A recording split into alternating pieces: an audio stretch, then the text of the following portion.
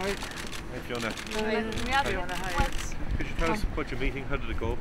It went very well actually. It went on a lot longer than I had thought he'd give me, but it was very productive, and we talked about everything, I have to say. And I'm hoping now that there was a good few notes been taken, and I'm hoping that something will be done. Did you have any requests for him? Did you ask him anything to do anything for you?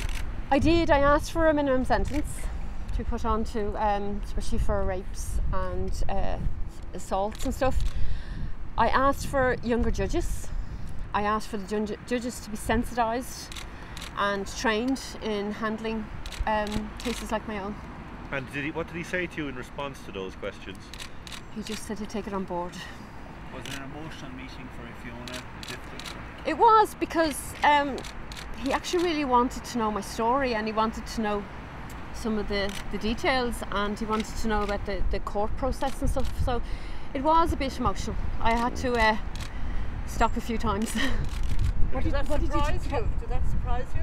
Yes, I didn't think, kind of, you know, there's a good few days between my father being locked up and today, and I didn't think I'd still be as emotional about it. What did you ask him in relation to minimum sentencing, and what kind of response did he give you on that issue? I just thought it was important that I felt the sentence that my dad got made me feel I wasn't worth anything. You know, that my story wasn't worth anything, that what happened to me wasn't worth anything because of the sentence he got. So I just explained that to him. So hopefully that'll make a difference.